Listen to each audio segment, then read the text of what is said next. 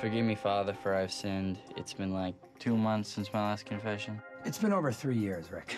Oh, it's kind of embarrassing, but here's how the whole thing went down.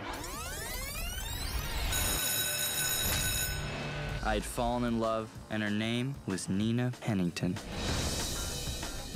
Hi, I'm Rick Stevens. The slow kid from Latin class, I know. Unfortunately, this is pretty much a true story. Who said that you could talk to my girlfriend, douchebag? I'm not your girlfriend, Kevin. You're a dead man. Ricky!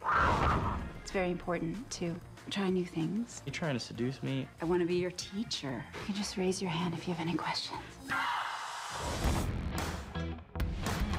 She've opened a brothel. They can touch you, but you can't touch them. Rick? Why are all these girls naked? Yeah, it's weird, right? Everybody freeze! I think this is what my parents were trying to shelter me from. At the rate your family and friends keep going to jail, You should put me on a permanent retainer. I have a message for you from God. Stop being such a screw-up. Oh, and don't lose faith.